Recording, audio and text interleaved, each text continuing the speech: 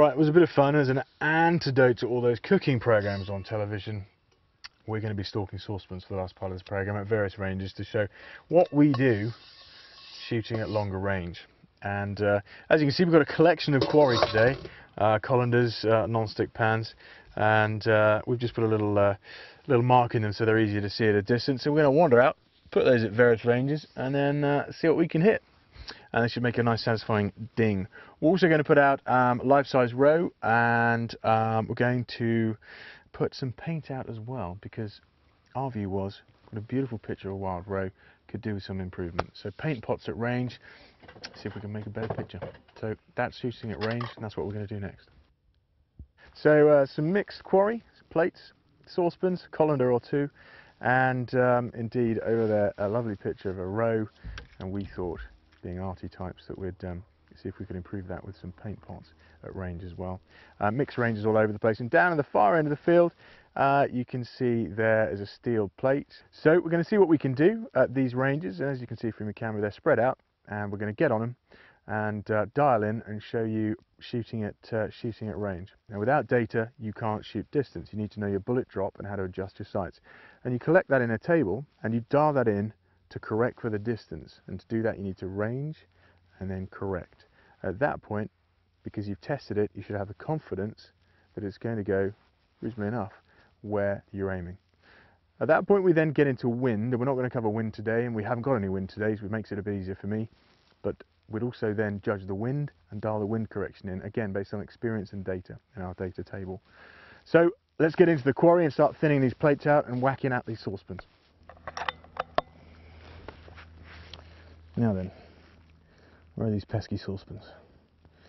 Hiding behind corn stubble.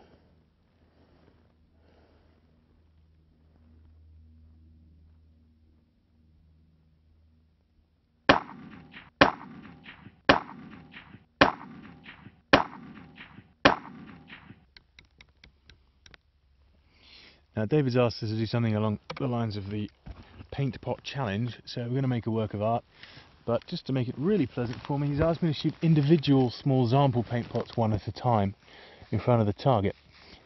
Prone position, nice and steady, and as we said before, breathing, trigger, stop, weld and follow through, controlling the rear of the rifle, right arms up, take pressure off diaphragm, and minimise disruption of the shot from breathing, pulse rate, etc. Get nice and steady and nice and settled. Not that the pressure's on or anything.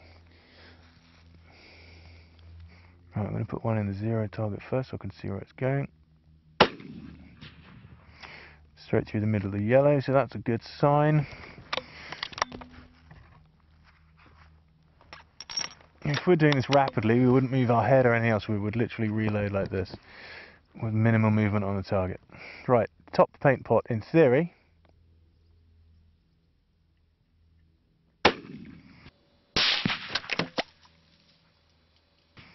Top paint pot it is, although it took the bottom on with it slightly. Right, let's see how quickly we can work through these babies. Okay, top paint pot, next paint pot down.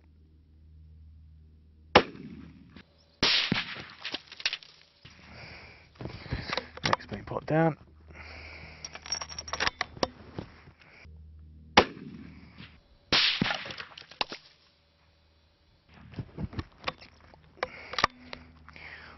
Next paint pot down.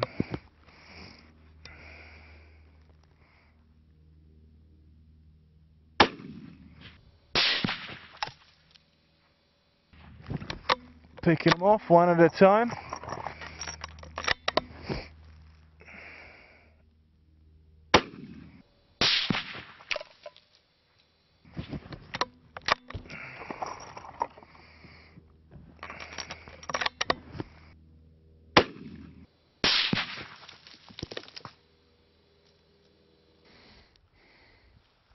Okay, so here's our artwork anyway. So as you can see, we quickly checked at that range, and as you can see, exactly on the money.